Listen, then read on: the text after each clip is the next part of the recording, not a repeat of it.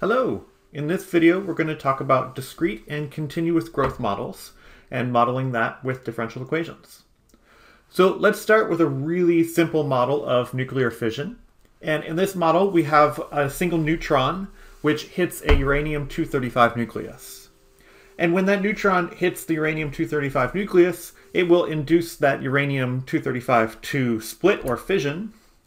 And so in the process of that fission, then there will be two more neutrons sent off, so there will be a total of 3 neutrons.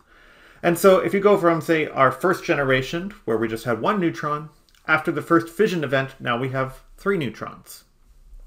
Well, if you have a bunch of uranium-235 nuclei hanging around, then each of these neutrons can then find yet another uranium-235 nucleus.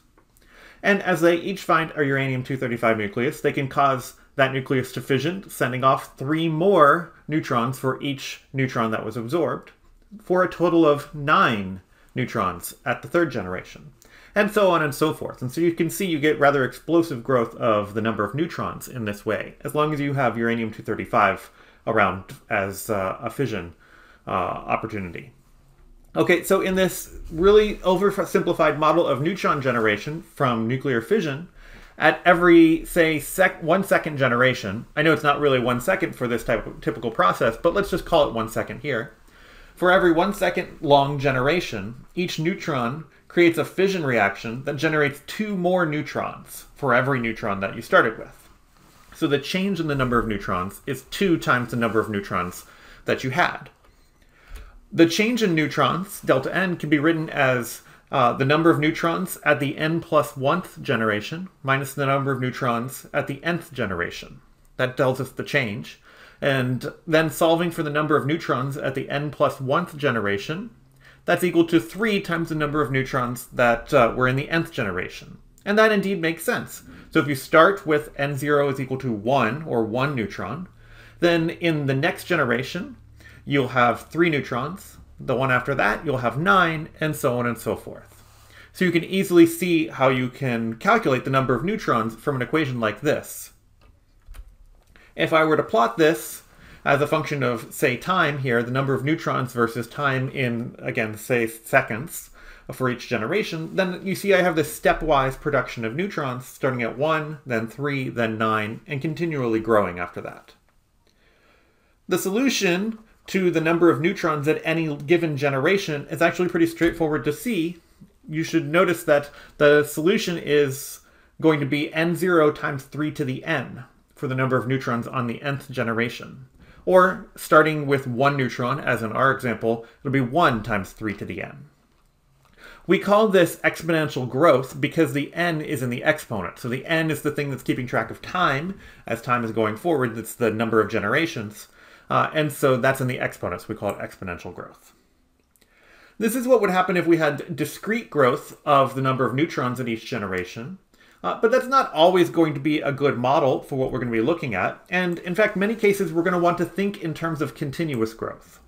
This might make a lot more sense if, for instance, you had a bunch of neutrons and a bunch of uranium-235, and so these fission reactions happen all at different times, so they don't happen at discrete generations.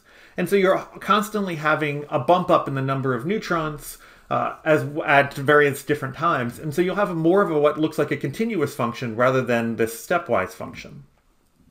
So let's talk a little bit about how we would model this process continuously. So a continuous model for neutron generation might be something like this. So neutrons are being generated at some continuous growth rate, proportional to the number of neutrons, such that after every 1 second interval, you gain 2 neutrons for every neutron you started with, or as we saw before, the number of neutrons triples after every 1 second interval. So let's just take apart this continuous model of neutron generation. So the first thing that I want to point out is this continuous growth rate. What we're going to be modeling that by is now a derivative. So the derivative dn dt is what we're going to call now our continuous growth rate. It's continuous because it's a derivative now, rather than being a discrete change in the number of neutrons per generation. The next thing I want to point out is this bit about proportional to the number of neutrons. So this growth rate is going to be proportional to n, the number of neutrons we have at any given time. And we're going to call that proportionality factor R, and we're going to give it a name now. We're just going to call it the reproduction rate. We could probably guess maybe what that reproduction rate is, or maybe have a good guess for that, but rather than do that, let's just solve this first, and then we'll figure out how to calculate what that reproduction rate is from the information we know. So we can solve this using separability, and we'll find that the number of neutrons at any given time t is equal to n0 times e to the RT. And again, we call this exponential growth because that t is in the exponent. Now there's two things in this solution that we should point out. One is n0. That's the number that you started with at t equal to 0, for instance. For our example, n0 is equal to 1.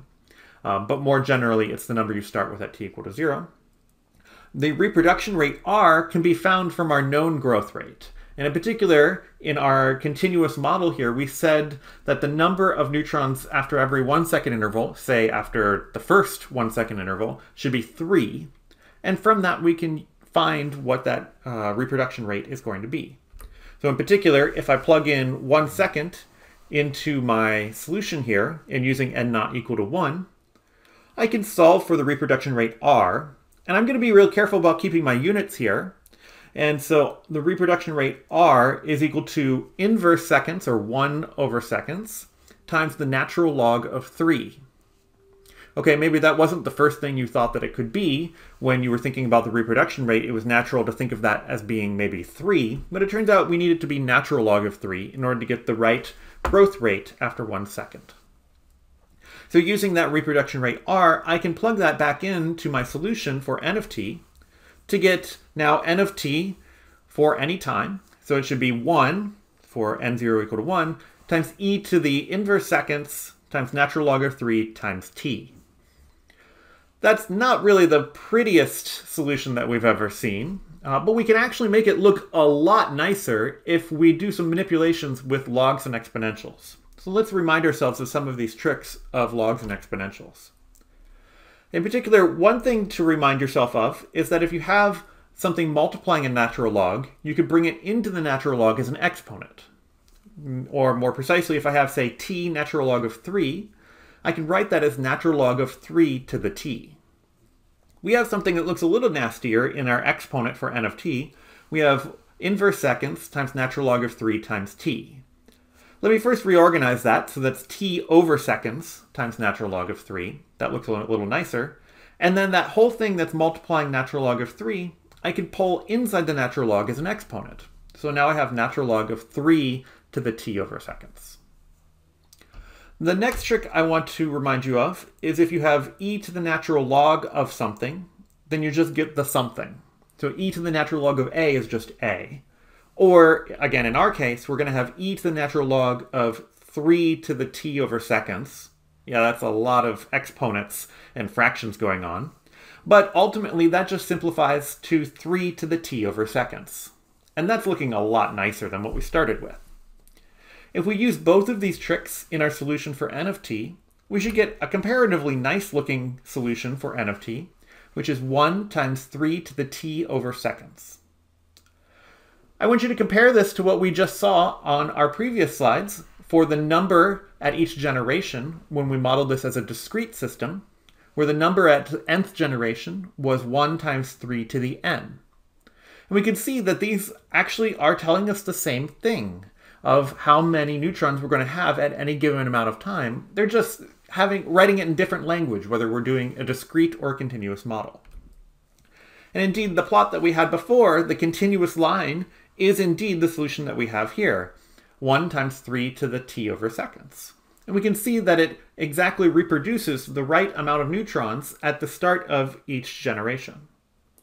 And so this is one way to think about the relationship between discrete and continuous growth.